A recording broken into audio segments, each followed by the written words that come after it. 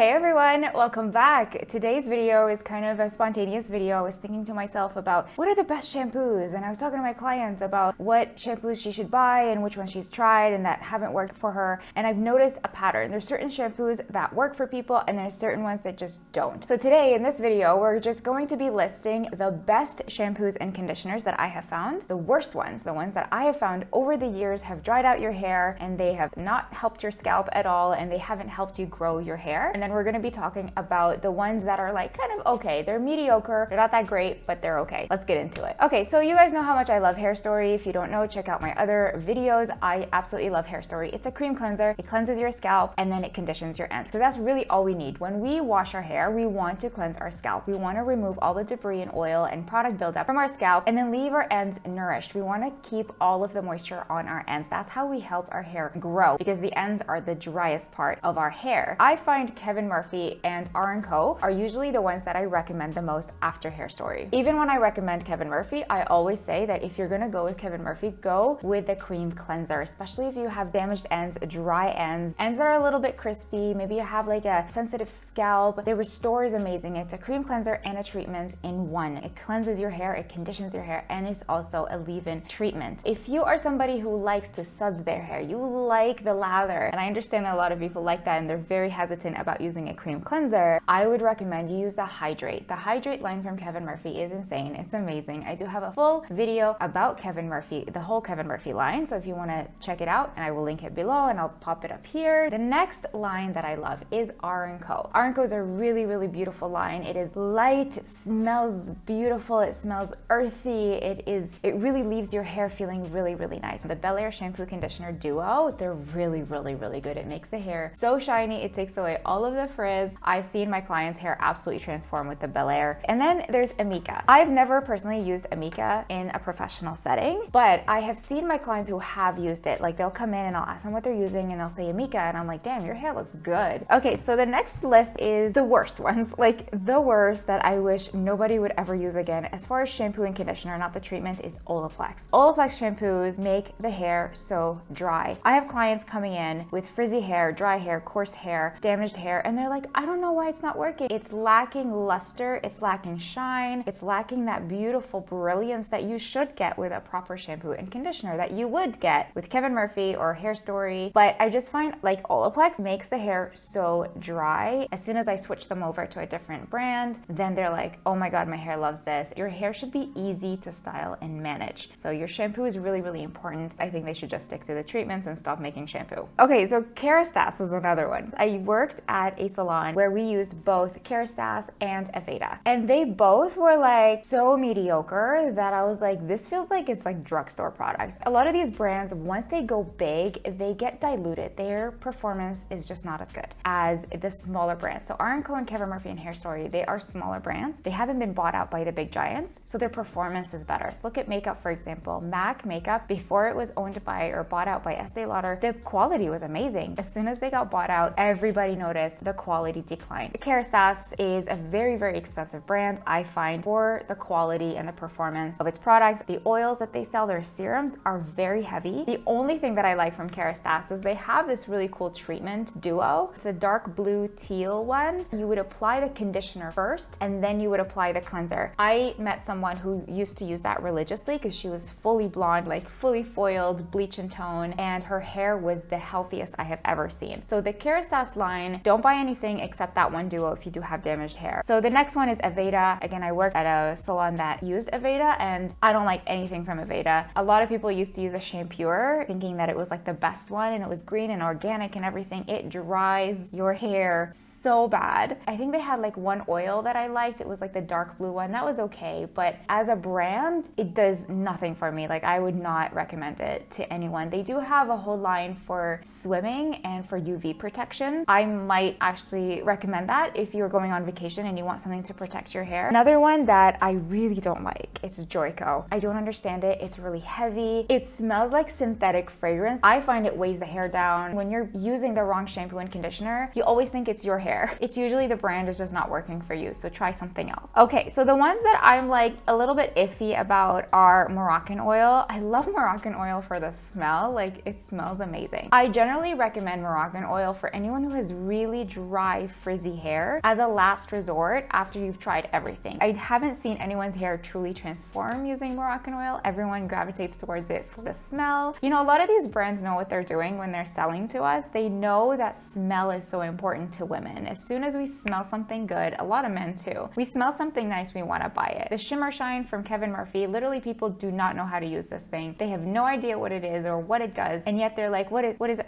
I want it. And it's just this, like, it's like your lizard brain just pops and just goes like, I want it, give it to me. Moroccan oil is okay, but tread carefully. It can be very heavy because it's full of oil. Their treatment oil is good, but don't use it if you're blonde because it will dull your hair. Another two are Redken and Pureology. So they're both owned by L'Oreal. I went to a Redken school. I used all Redken products. It's okay. It's not bad. If you are looking for a starting product, you want to invest in professional products, Redken is not a bad one. It's not going to ruin your hair. It's not going to be too heavy unless you're using the really heavy one. That's the gold one that's meant for like really dry hair. But I find like their products are like, they're not bad. They're good. Pureology, same thing. It's okay. It's not bad if you want to invest in something. Again, Pureology is not a bad one. It's not going to transform your hair, but it's not going to make your hair fall out. I like their detangling spray. It's really, really good. If you enjoyed this video, please give this video a thumbs up and share it with your friends and subscribe and do all of the things because it helps us grow this channel. And let me know what you think. Let me know what products are your favorite for you. If you want to stay in touch with me, make sure you sign up to the mailing list. It's all below, and I will see you in the next video. Thank you so much for watching. Bye.